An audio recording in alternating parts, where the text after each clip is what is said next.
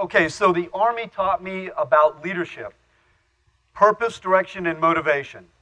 Those are the three things that the Army defines leadership as. Purpose, direction, motivation. Purpose is your dream. I'm going to give you direction, okay? Motivation comes from you, the values, and the people you surround yourself with. And if you're not doing what you want to do in life, it's because your values are misaligned, you don't have the right people on board, okay? And I'm going to show you that system. Absolutely love the Army. There's a slogan called Army Strong. And it's defined as having immense physical, mental, and moral strength to make a difference that matters. At the end, I'm going to go run you through an exercise where you will self-identify yourself. Self-identify, that's your brand, sort of, what you think it is. And then what you think other people think of you, and that's your global identity. Generally, there's a disconnect or a mismatch there. I'm going to show you how to rebrand yourself because I'm going through that right now. Okay, and I'm not only going to tell you, I'm going to show you using own personal examples. So this is very different for me. You're going to see a lot of personal stuff about me, which I normally don't share. I normally don't tell a whole lot of military stories. I have 3 videos. One's a bad accident. Values were misaligned for that aircraft and that crew. Another one is a HUA killer video. Okay, an aircraft doing incredible stuff the right way. And then I'm also going to show you a video which culminates and symbolizes the training that I went through as an Apache helicopter pilot. People are going to die in the video, okay? So I just want to make sure you know that. If it's a little emotional, I'll tell you that this is a video where people will die, just so you know, and if you need to get up and walk out, that's okay. I don't mind that. This is non-attributional, so I may say some stuff, because I'm still in the Army, by the way. I'm a colonel, and there's some things that can't leave this room, okay? If you ask questions at the end, I'm going to be very honest, and we call it non-attribution, so you don't attach that to me. In other words, don't tag what I said back to me, okay? This is all about accelerating to your dreams. The Army taught me how to think, not what to think, but how to think. I'm going to teach you today how to accelerate to your dream, whatever that is, with this system. And I know it works because I did it 22 years ago to become an Apache helicopter pilot, and I'm doing it now as I transition, finding my new role and my new passion in life, similar to what you're doing now. Okay, so we're going to come back to that slide. So I'm going to give you some parting wisdom at the very front of this. If you remember nothing, I want you to remember the next few slides, okay? I'm going to tell you a couple questions to ask, what I think is important, and then I'm also going to share with you some personal stuff. Key questions to ask. What, so what, now what? The Army taught me a problem-solving method. It's called the military decision-making process. It's a long process. You look at a bunch of alternatives, you weigh them, compare, contrast, and then you select the best one. Then there's another method called the, basically, military decision-making process in the abbreviated form. You skip a few steps, but you still get the same end state. Then there's something called a prime recognition decision model. That after you've done something for a while, you don't need to go through a long process.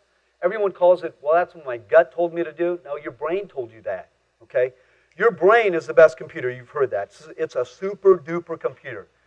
It's like infinity times infinity. No computer could ever do that, man-made, but your brain can. And so your brain recognizes patterns, and it's already starting to solve something, but you go, well, I kind of think I should go there. When you start to get that gut feeling, go. The Nike commercial, just do it, go, do it, okay? There's another model that's much simpler. What, so what, now what? I'll solve any problem with those 3 questions. Something happens, that's the what, it's a fact. Fact is irrefutable. I'm wearing, slacks, that's irrefutable. The so what is the value you put to that information, and then the now what is, what are you going to do about it? Most of us get the what. It's easy to say, blank happened. Most of us sort of understand how to put value to something based upon our own values. I'm going to show you how to do that through a different value set, especially in an organization. The thing that's really tough, especially for young soldiers and young officers, is the now what. What do you do now? But we get so conditioned to this. What, so what, now what? We always have a great plan going in, but once you attack the enemy, all plans are off, and you shift from there. If you watch football, it's called an audible. We audible everything. And so, with a few key words, I know where I want to go. I know the path. I may not exactly follow it, but I know that direction. The path is going to change your life. The direction, your purpose shouldn't. Okay? What if, then what? I think we heard that yesterday. What if that happens, then what? What if, Mitch, you get to do this big dream gathering at the convention center? Holy crap, then what? You have to be prepared for those questions. What if, then what? Why? A couple years ago, I had the fortunate opportunity to be the personal aide to a 4-star general. There's only 12 of those in the Army, and I got chosen to be his aide. Now this is odd, because I'd met him in Afghanistan.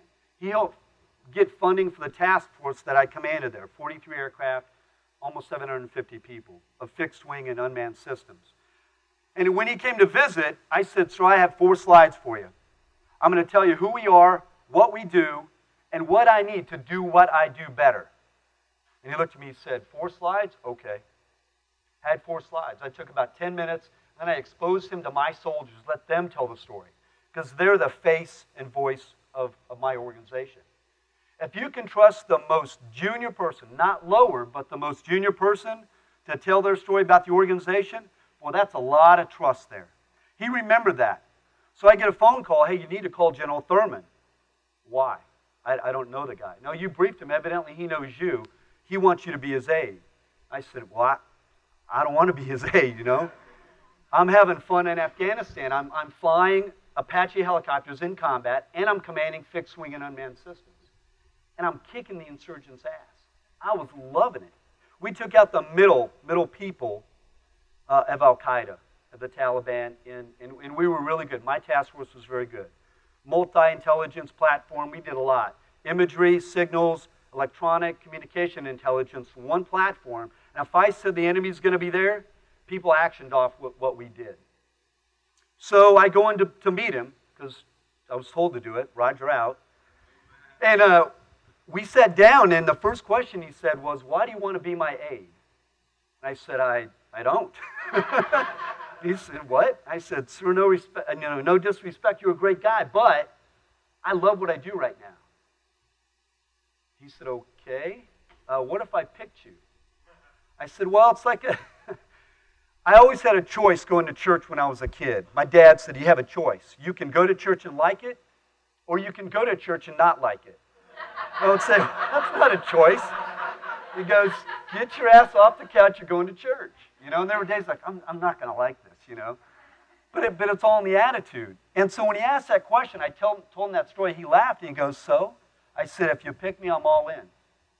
Okay, and then we talked. He used to be an Apache pilot, so we talked that. This is on Friday, and I happen to be on R&R with my older brother in D.C. We're going to see the Cherry Blossom Festival during that time of year, and I wanted to go to the big Catholic cathedral there to see Mass, because we'd never done that.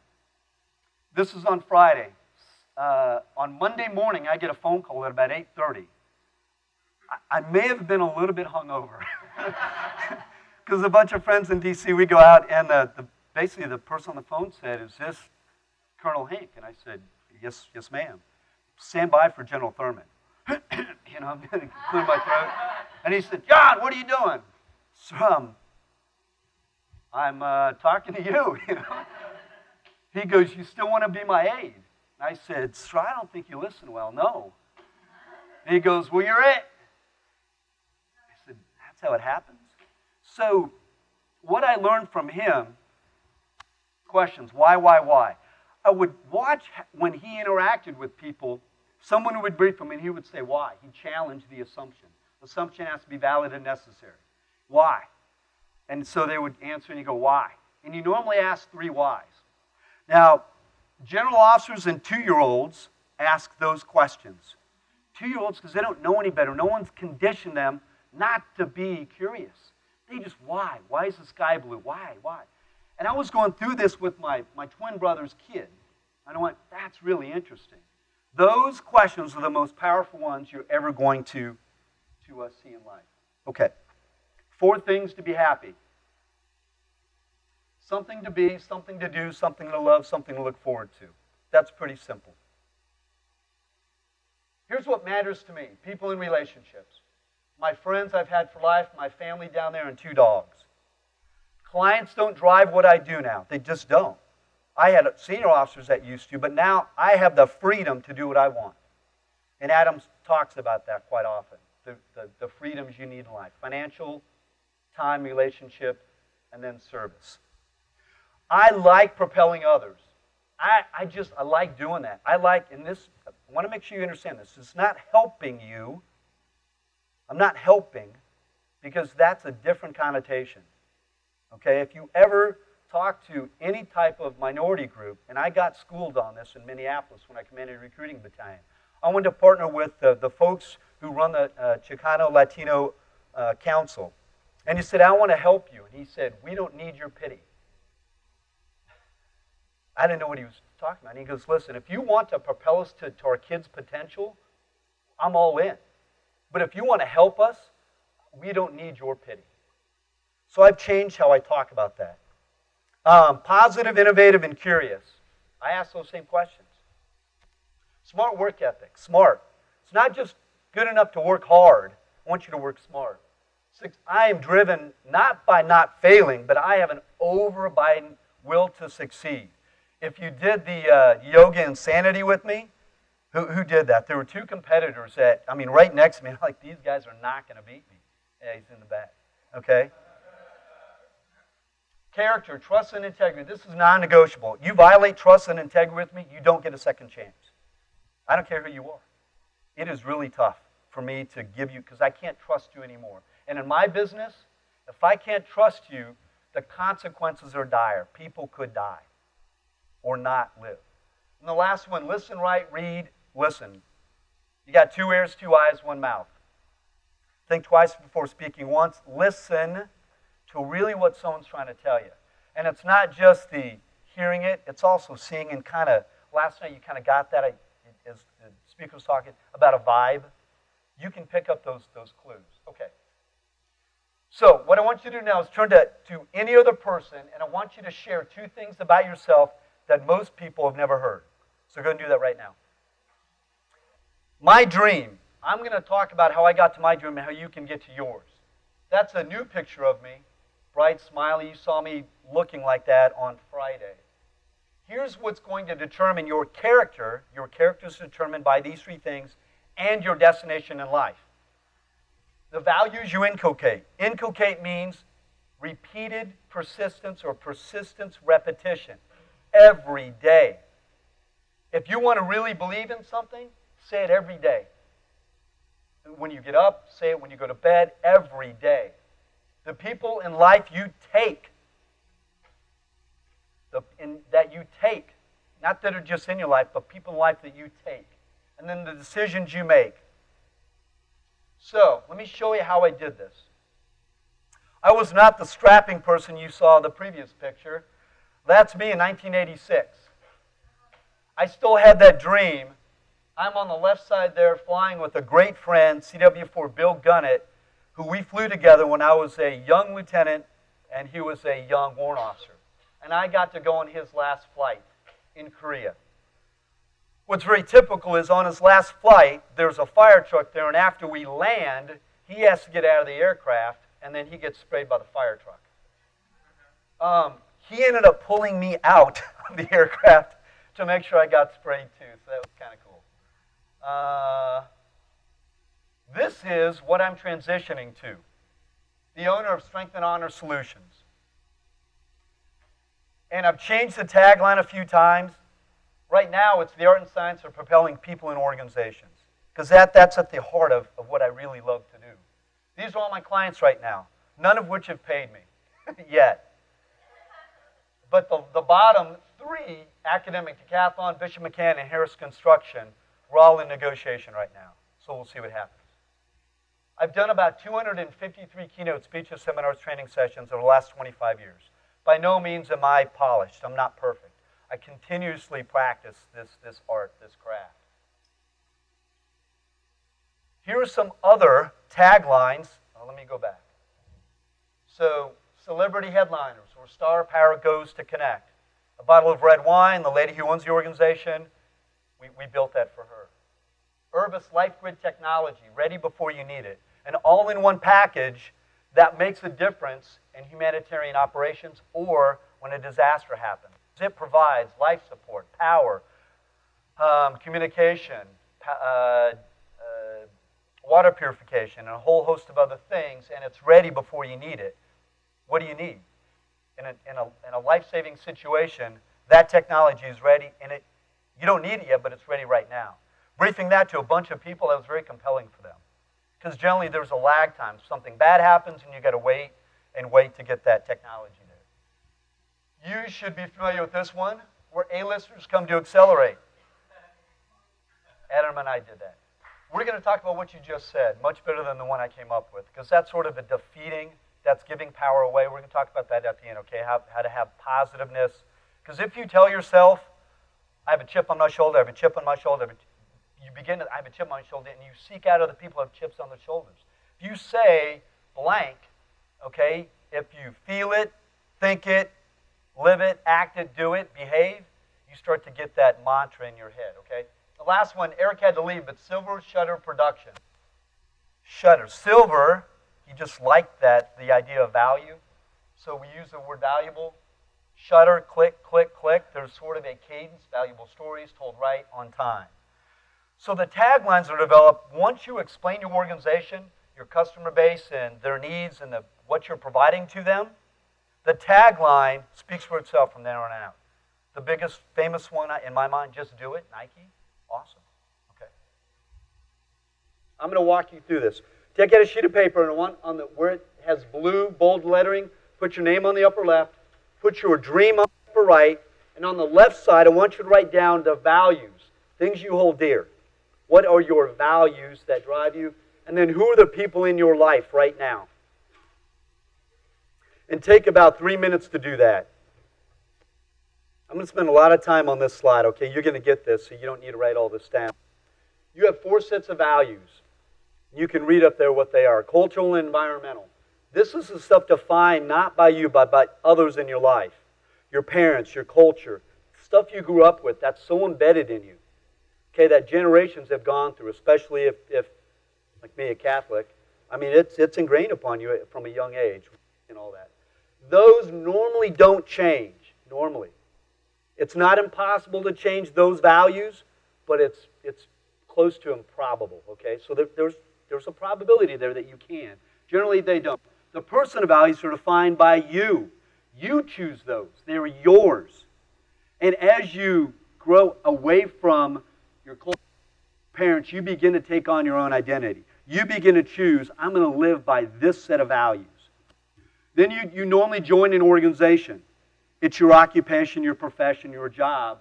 They have a set of values that's clearly defined, right? The top one is the aspirational.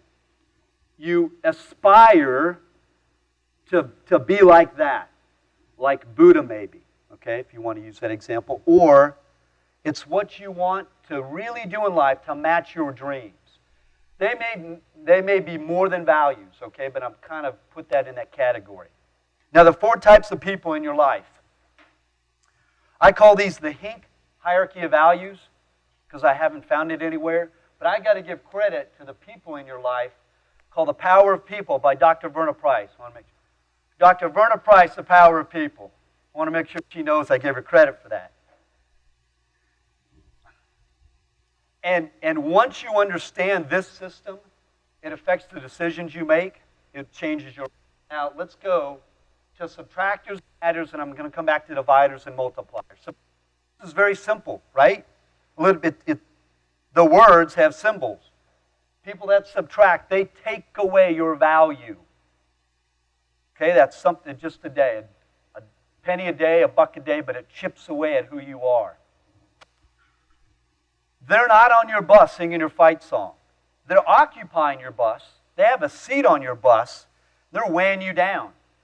If you've ever read Good to Great, the first rule of going to greatness is get the wrong people off your bus. Most organizations want to fight to get the right people on, but there's still that anchor. You got to get that anchor off your team. Adders, they increase your value. Everyone in this room is an adder to you, potentially. You choose these people that are in your life. They not only give you value, they give you power. Dividers, they know what they're doing in your life. Subtractors may not be. They may be ignorant, they just may not know. Dividers know exactly you apart. They want to tear your family apart, your job apart, you apart, for whatever reason. And normally it's a selfish reason, because they take your power away. They want that. Okay? Multipliers. You will only have a handful of multipliers in your life. Where an adder might put you on an escalator, the multipliers in your life put you on an elevator. But only when you're ready and when they can trust you. Because their reputation, their life is at stake, their power is at stake. But when they're willing to take that step and invest in you, man, it is incredibly satisfying. Okay? You'll have a few in your life. You won't know. They'll be kind of poking and prod and see who you are and what you're all about. But when you're ready and they step forward, you get shot. And you better be ready. And it's not luck. Luck is defined when skill and opportunity meet. They've identified the skill in you, and now they're going to give you that opportunity. So let me show you an example. My name, my dream. I'm going to come back to my decisions, okay? On the left, you see my values. Cultural and environmental. The Hinck family. Military tradition, Chinese, mix. My grandmother was from Shanghai.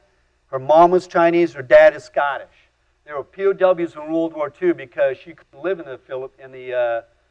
China and Shanghai, so she went to live with friends in the Philippines. Met my grandfather, who's a military guy retiring. They loved the islands. Beautiful house. They were there at the wrong time. The Japanese invaded. They were interned for 3 years.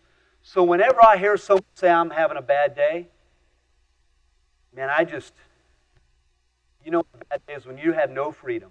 When everything you knew is gone in your life, okay? When they came here, it's empowering. You know, they started with nothing. And they all did incredibly well. For what my grandmother did, she fought the government to get money. Her husband died during war, so it was tough to get that death certificate. The government said, we can't pay you the benefit. She fought the government. There's a bill in Congress called the Hinck Bill, named after Dorothy Hinck, my grandmother.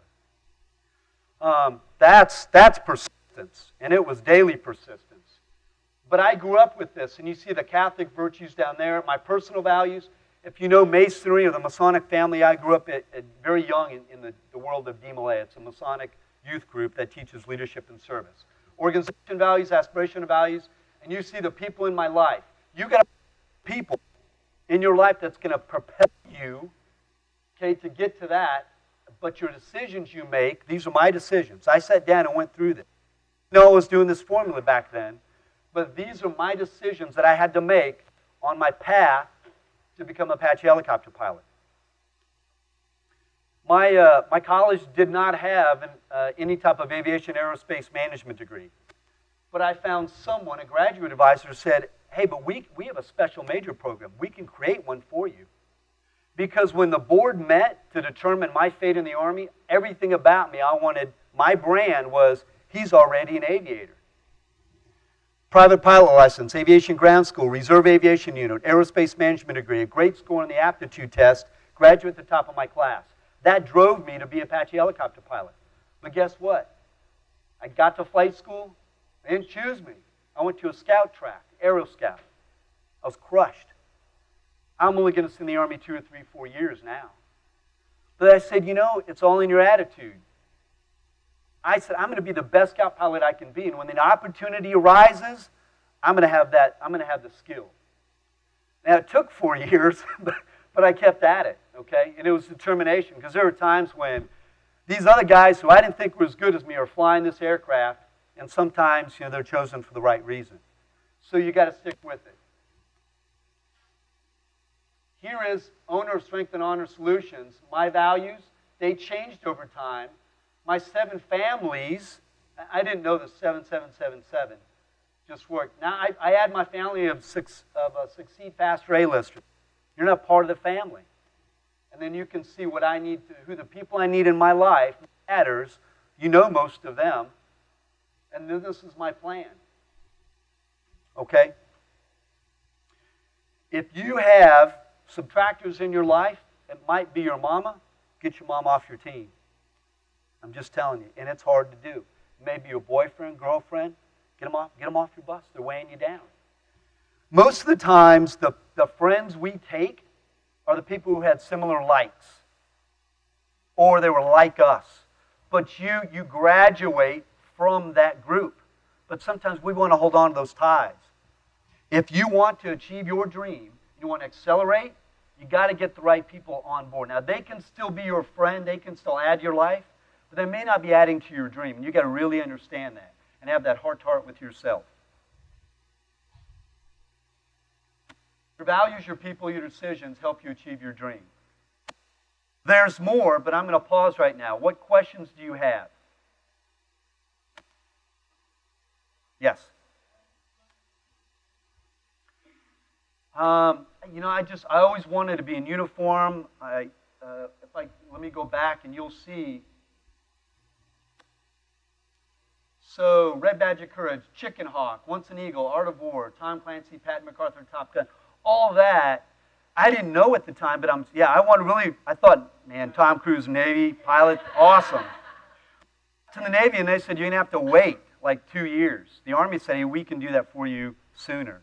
And I really kind of wanted to join the Army. I just thought flying fast was cool, you know? So, but, you know, hey, my path was sort of already chosen based upon the values that I held at the time. I love the idea of serving others. I love the idea of being good enough to protect the person on my left and right. We don't fight for mom, apple pie, and all that stuff. But you may not know, less than 0.5% of our nation has any understanding of the military. I don't mean understanding, any connection. So most of you, if you know someone or you're in, okay, that's a connection to the military. Less than 0.5% of our nation has no connection. They know about the military, okay, but they don't serve. That's different than World War II when about 12 to 15% of our nation was involved, millions.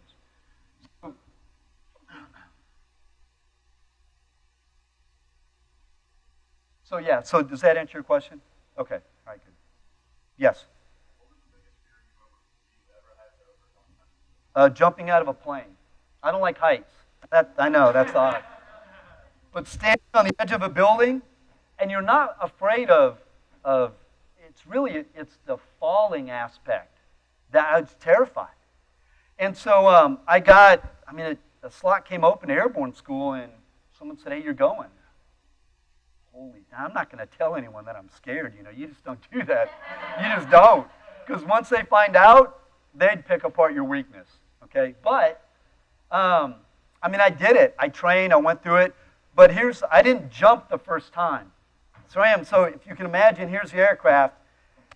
And you get counted off into chalk. And you know, holy shit, if you're this number or that number, I think it went in 8s. So if you're 1, 9, keep going in 8s, you have to stand in the door. What that means is you walk up to the door, and you're standing there with your hands on the edge of the door. And so I'm like, shit, I'm number 9. And so I know. So going up, I'm just standing in the door. Now I'm shaking. And I try not to look down, but I looked down, and I was like, shit. And so the jump master hits you on your ass because that's where a lot of feelings are. And so he hits me on my butt, and I don't move. So I feel this. He kicked me out. And on the back of our helmet, we have a number. And so he identified Alpha 314. That was my number. I mean, you don't even have a name in airborne school. Alpha 314. Yes, yes, Sergeant. You're going to stand in the door every jump from here on out. So 4 more jumps, I had to stand in the door. And he got me over it. But here's the deal. Once you jump out, the fear's gone because the training takes over. I can still do it today. You look up, make sure the parachute's good, and then you just kind of watch. And for about 30 seconds, it's bliss. Am I right or right? Now, he did the better way. He got to skydive with professionals, and so they're on his back because he's strapped in with them, you know, and he's flying down. I mean, that's an incredible feeling, and it's going by really fast. It wasn't that fast for me because as soon as I jump out, the ripcord's pulled. So sometimes it's just you get put in that situation, and you just do it. The decisions you may not know all of those. Just do it. Go do it, okay? So next question. Yeah.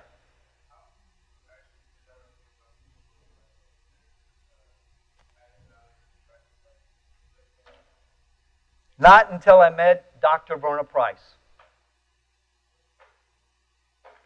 And we sat down, and she said, "You need my help."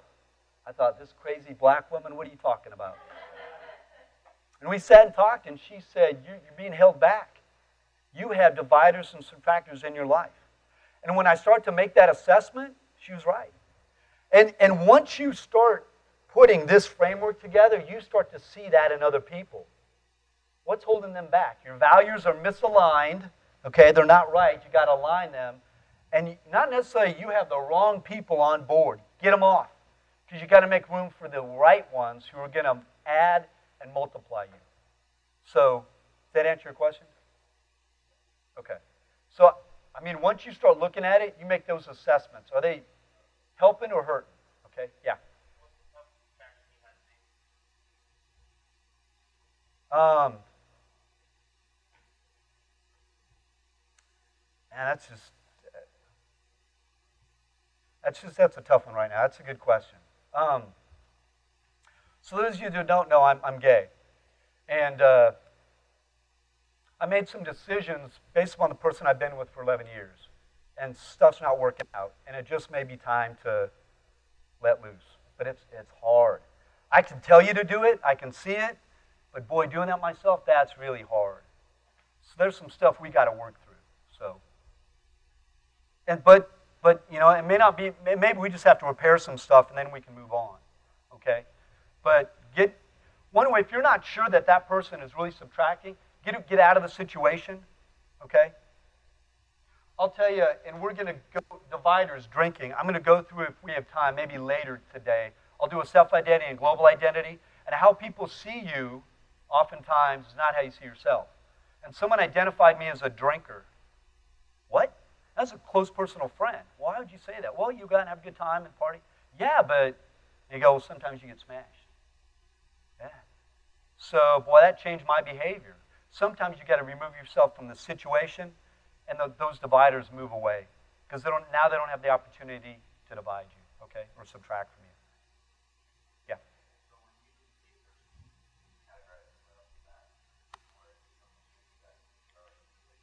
Oh, you see dividers coming. Okay, listen, if you're doing drugs right now, that's a divider. Get them out of your life. If that person is constantly feeding negative thoughts to you, they're a divider. Get them out of your life. And so if you look in relationships and in your business, those are where the biggest dividers come from. Your circle of friends or business, okay? A great guy that introduced Adam to, Dan Nielsen, owns Bishop-McCann. I'm actually going to go work for him in about 2 weeks, helping him out with some stuff. He had a divider, ruined his company, financially bankrupted it, but he got back on, okay? And he's, multimillionaire, successful right now, okay? So you can see those come. Subtractors sometimes are tough, but you'll end up seeing those with clarity. You had a question? No. There you go. Dr. Verna talks a lot about how you do that, okay? Sometimes they don't know, and if you want to accelerate, you got to sometimes get away. And that's tough to do, but she shows you how to do that in her book, okay? Yeah, 3 more questions, and then go ahead. Okay, if it's a loved one, you just need to sit down and talk. Hey, Mom, Dad, I think you may not have you may think you have the best interest, but I want to go this one. Sometimes they have wisdom we don't see. I'll just tell you. I told my dad I was gay a couple years ago, and he said, yeah, I know. I said, no, you don't. And he goes, you've been living with the same guy for like 4 years. You think I'm dumb? All right. He goes, I'm glad you could finally tell me, you know. I mean, that's kind of, so sometimes that's tough to do. Sometimes you just got to sit down and talk. Just talk. Hey, I think you're doing this, and this is the effect.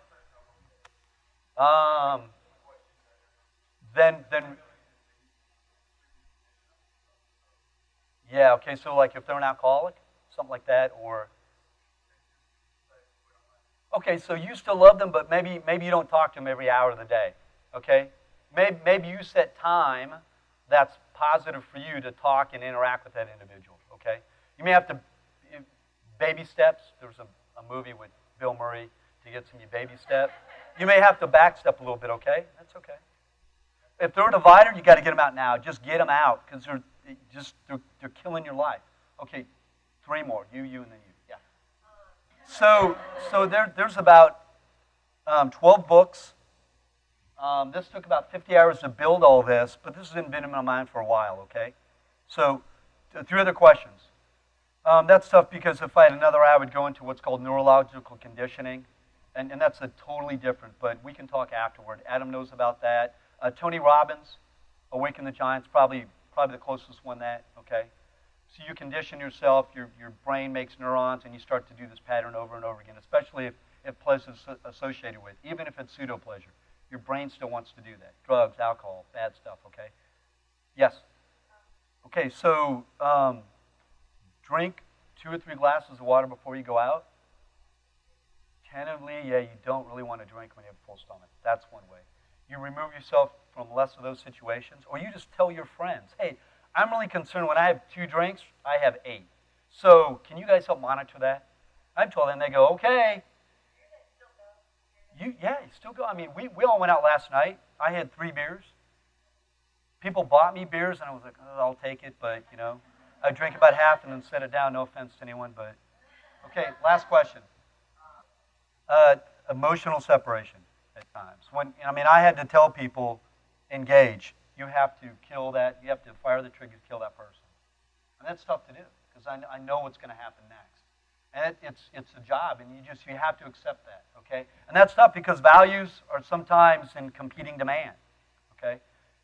I did not come out in the military because I think it would have embarrassed some people like the general officer I worked for, or maybe others. Again, a limiting belief, maybe, okay? So sometimes you do it and you live with that. I mean, we can talk more about that later. I'm going to quit because I know that you're trying to get me off. Okay, so real quick, I'll show you what this looks like. Make a list of all the things that describe you. Circle the ones that the 6 top that describe you, and then put a square around the 6 that how you think other people look at you, how other people look at you. That's a self-identity and a global identity. When they're not aligned, when they're not in agreement, then you have to rebrand yourself. And it's how you think, speak, behave, do, decide. Think, speak, behave, do, decide. So everything you do is branding yourself. Damon John wrote a book called The Brand Within. If you want others to see you a certain way, you better think, speak, behave, do, decide that way. That's how you brand yourself, okay? I'll stick around later for questions. Back to you. Thank you very much.